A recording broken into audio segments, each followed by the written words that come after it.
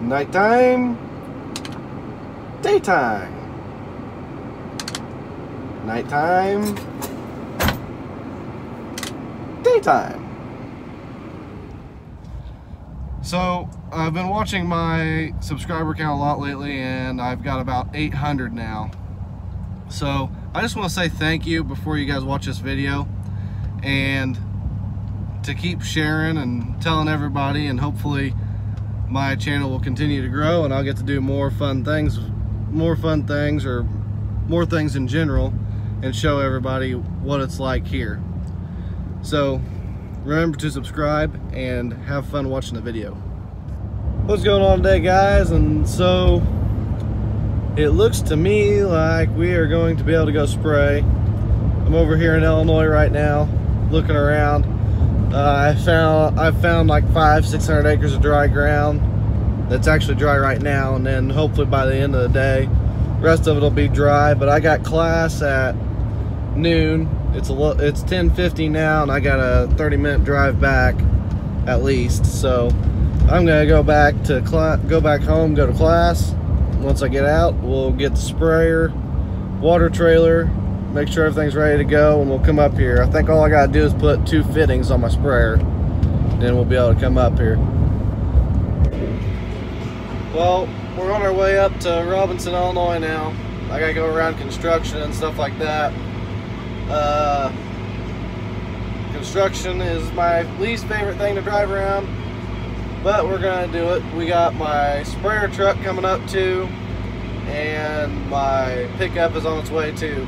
So we can leave the sprayer and the water truck up there for the night. Then that way, tomorrow, if I can only go up there and do 20 acres, all I gotta do is drive up there instead of packing up everything and driving up there. So we're gonna drive up there. Hopefully they'll be there before I will, because I didn't fill up before I left the farm. I was hoping they'd get there first.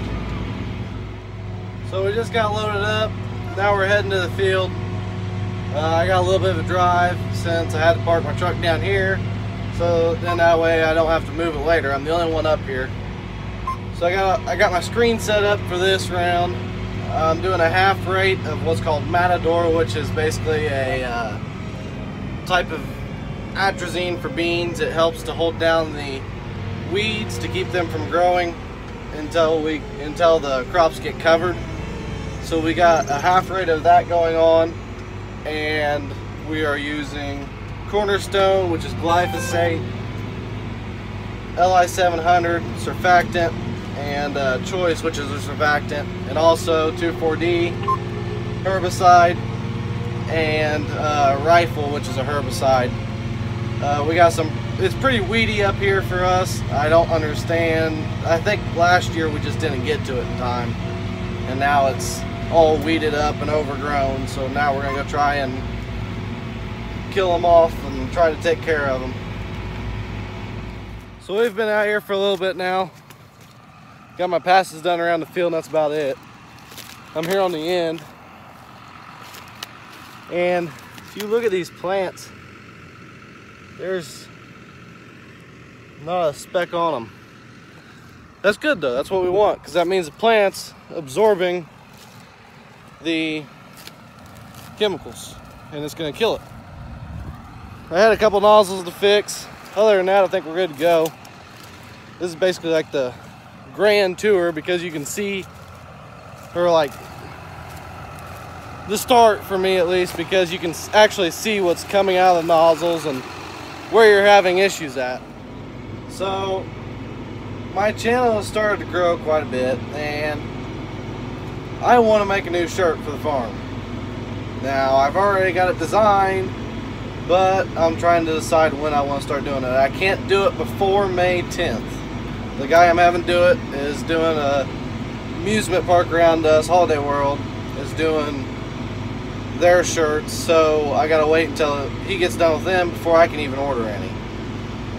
So that's something I'm gonna do, and then I gotta make a website too and all that stuff, so all of you guys, everybody can buy them. So this is just kind of like a little announcement on something I'm wanting to do and will probably do in the near future. But I gotta get through planting season first, so I guess we'll just have to deal with that. But anyways, I want to know your guys' opinions in the comment below on shirts. Should I do shirts, hats? Should I do it all? Should I do stickers? I don't know what I want to do. So if you guys got any ideas, just put them in the comments below and then tell me what your idea is on t-shirts. And then we will see how all that goes. I might end up getting some, I might not. I'll probably do some just for like me, my friends, the guys at the farm, and some other people too around home. I'll get them some. But I want to know, or like right now at least, as soon as I can, I will get them. But I just want to know your guys' comments, your guys' idea in the comments below on what I should get. Shirts, hats, koozies, whatever. Side note though, let's take a look at all this chemical.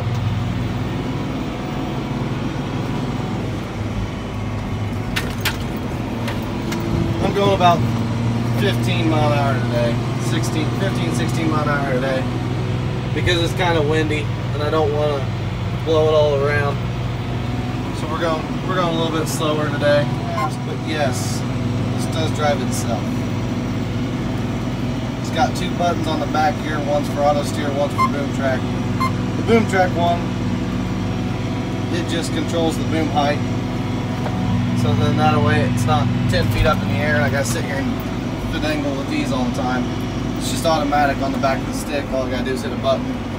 Auto steers on the back of the stick also. To disengage that, all I do is turn the steering wheel. Pretty simple and easy today at least, or for now.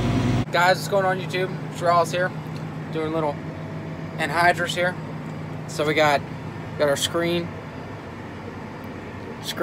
I'm not very good with this. Got our screen here. Flip that over. It'll tell us what we're doing and how much I'm putting on and stuff like that. And got our little rig tractor. So it's just a fun time up in the rig. So, well, we're getting ready to get down here to the end here. So, I'll show you what we're going to do when we get down to the end.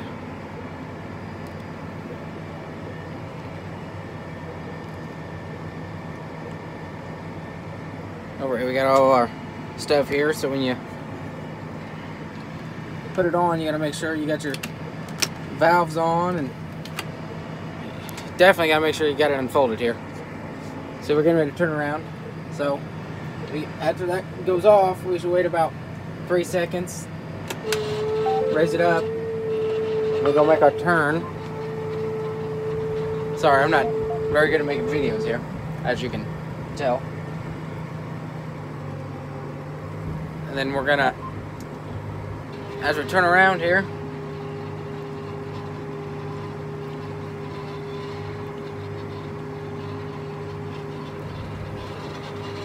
after we turn around, we hit our auto track button and we let our rig down.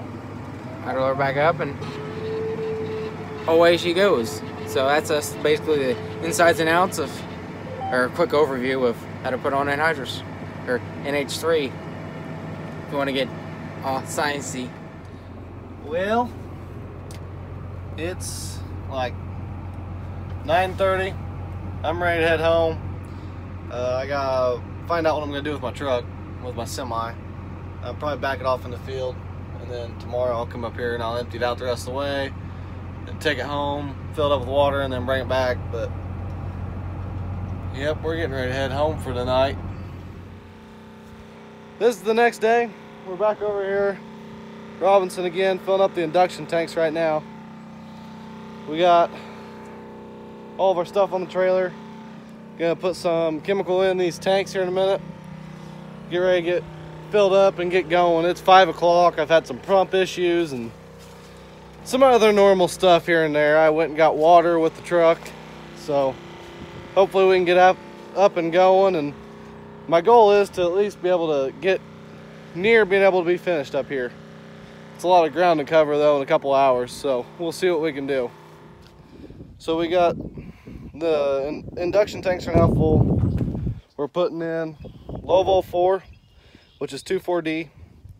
Then we got put in Matador, which holds down your residue.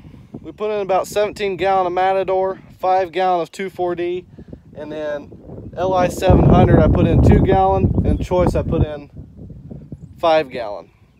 So I'm gonna do that, and you guys will watch time lapse of it.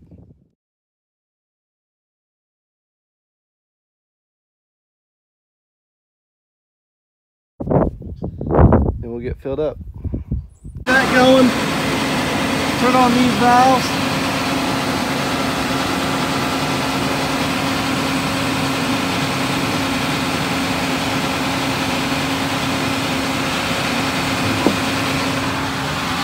Do the same thing over here.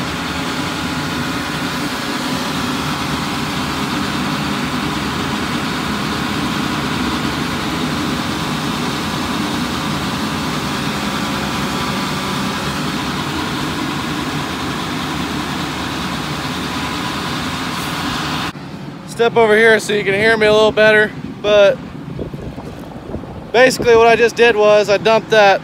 Whenever I turn that valve, it sucks it into the tank. That we probably sucked about 40 gallon of chemical in there. Yeah, about 40 gallon worth of chemical, and then the rest of that will be filled with water, straight water. So that'll be another 760 gallon of water that we put into the tank. Well, we're on our way to the next farm, and as you can see, we're about out of fuel. Still got about 4 or 5 miles on this road before I can get there. I got my pickup and the semi sitting there waiting on me to get there. So hopefully I don't run out of fuel before I get there. This is not gonna be good. Well, I made it. Now I gotta sit here and wait on my pickup to get here.